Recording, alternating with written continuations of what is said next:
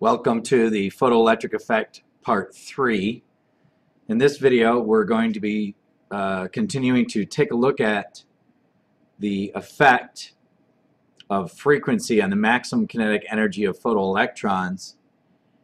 Specifically what we're going to do is focus on the work and experiments by Max Planck and take a look at his results and conclusions based on those experiments.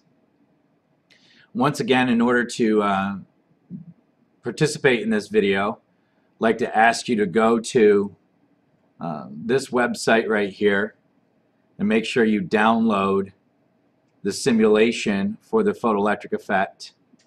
Once downloaded, that's actually probably where we're going to start today. When downloaded, you should have something that looks like this. So if you haven't done so already, go ahead and download that simulation and pause this video and we'll be right back. Alright, we're going to start with the simulation here.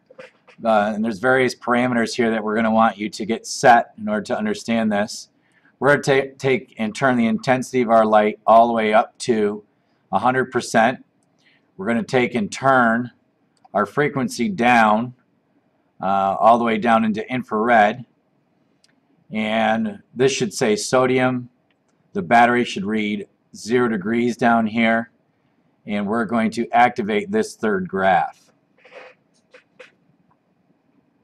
Set on sodium, what Max Planck did was he experimented with various types of materials and metals for the metal plates here inside the evacuated quartz tube.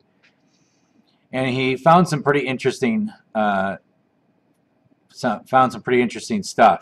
When you start and turn up the frequency here from infrared, now running through in order the colors of the visible spectrum, plates are made out of sodium. Right there in the green range, we see that photoelectrons are just starting to be emitted from the sodium plates. As we continue up through the visible spectrum and then above into ultraviolet, you can clearly see that as we do that, the photoelectrons fly off of this sodium plate with more kinetic energy. So the higher the frequency, the more the energy they're flying off the plate. We can also demonstrate that. Let's go back down here to say a visible blue color. Okay. Look at the stopping voltage that will be required to prevent the electrons from hitting this negative plate over here as we slowly turn it up.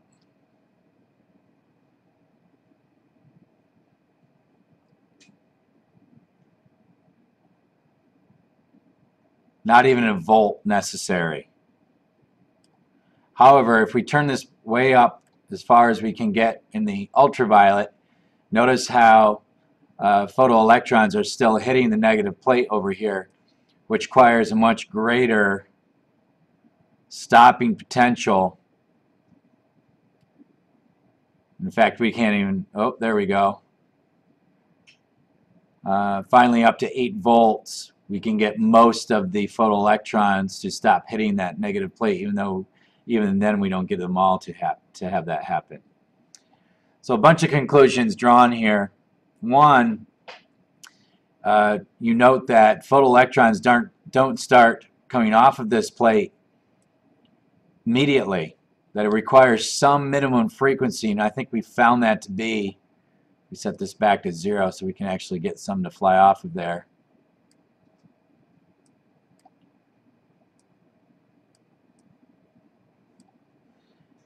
It wasn't until we got into these green wavelengths that photoelectrons even started, and then once we did, it required greater stopping potential to stop them, which means the electrons have greater energy. What we'd like to do now is let's experiment with a different metal. So go up here to the drop down menu and change this to zinc. Okay. Back at sodium, what was the frequency right in there. So this is the frequency right here at which photoelectrons just start for sodium. Let's see if it varies for zinc. So we change this to zinc. We turn this up. Still going. Still going.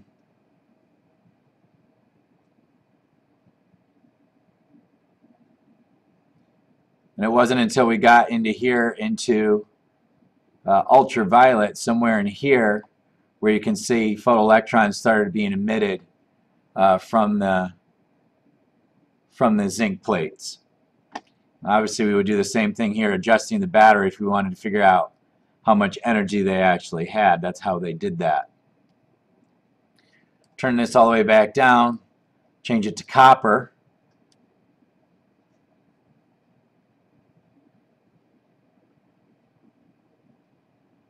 And it required even greater frequency before photoelectrons would be emitted from the copper plates. Platinum.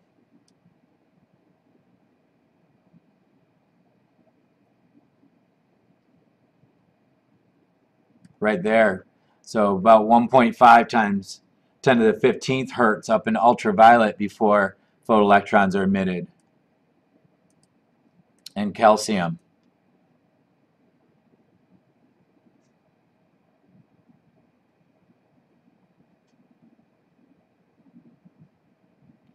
Okay, at about 0.8, a little bit above 0.75 here before they're emitted from the plate. And same thing. What you also notice is that a common relationship between all these graphs, which is hard to tell them one at a time. It'd be nice on this if we could have them all plotted here, is what do you notice about the slopes of all these lines? There's a slope on sodium.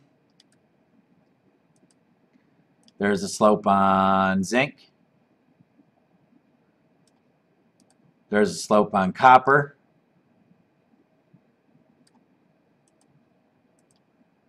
And not to beat it to death, let's just skip the calcium. Pretty amazing find. All the slopes appear to be parallel to each other. So every single metal has the same slope on this energy versus frequency graph. All right, for more understanding on this, we're going to go back to our notes, and we'll see you there in a second. All right, back here at our notes, a couple things that we're going to take a look at here. We just have a sample here, sample graph of kinetic energy in electron volts. Remember, that's an alternate unit of energy versus frequency. I want to start by saying that this data is not probably to correct scale. This is just for understanding the principles here. So I couldn't tell you what actual metals these are, or if the value of the slopes turn out to be accurate or not. It's just for conceptual understanding. Nonetheless, as we just demonstrated with the simulation, what Planck was finding was that as he experimented with various metals, suppose this metal gave, we'll call it metal A, gave this particular slope. When he experimented with metal B, it maybe gave him that particular slope. Okay, metal C, maybe that gave him that slope, and then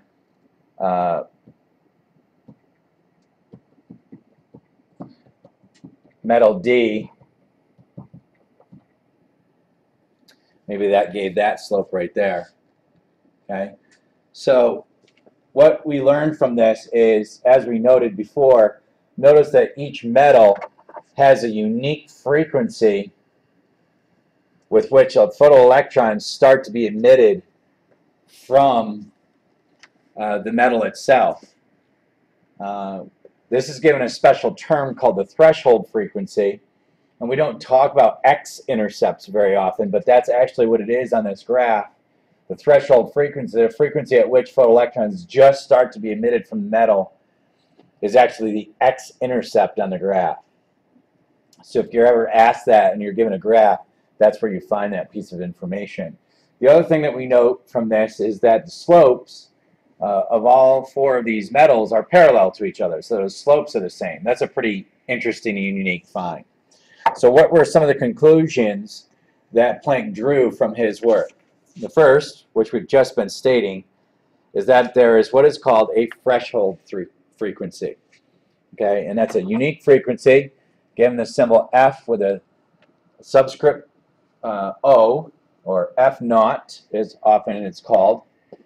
So the threshold frequency is the x-intercept at which photoelectrons just start to be emitted, and each metal has its own unique threshold frequency.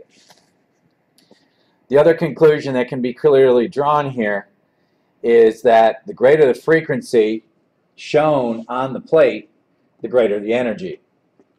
So what we draw from this is that the energy is directly proportional to the frequency. How can we go from saying that to saying that the energy is equal to the frequency? Well, we've been down this road many times. What we need is a proportionality constant to equate those two quantities.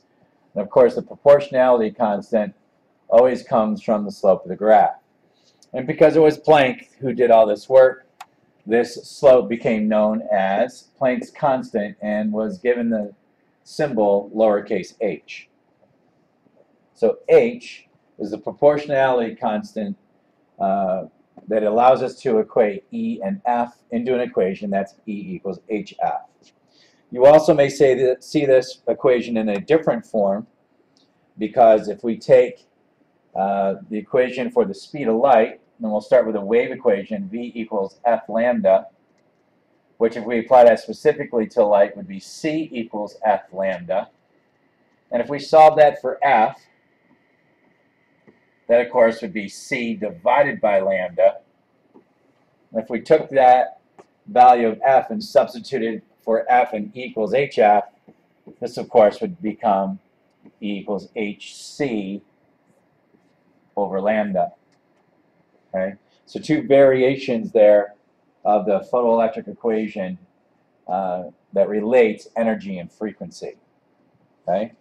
And the last conclusion, number 3 here, is that the slope is the same for all metals. And when we calculate the numerical value of that slope, if our energy is in joules and our frequency is in hertz, we get a value that's 6.63 times 10 to the negative 34 joules times seconds, joule seconds.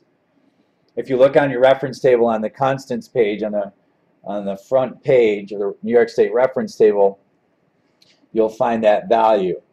If the energy, like this graph, is given in electron volts, our slope turns out to be 4.14 times 10 to the negative 15th electron volt seconds.